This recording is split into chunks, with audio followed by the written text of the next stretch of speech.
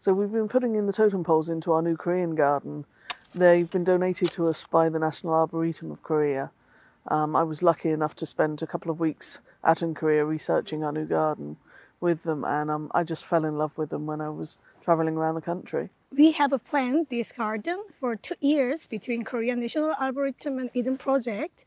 We want to show this place for symbolization of reforestation in Korea and some vegetation of DMZ. So the plan is to open spring 2020. We've started with an autumn planting this year, got all the hard landscaping in, so these are a real, give the garden a real sense of space.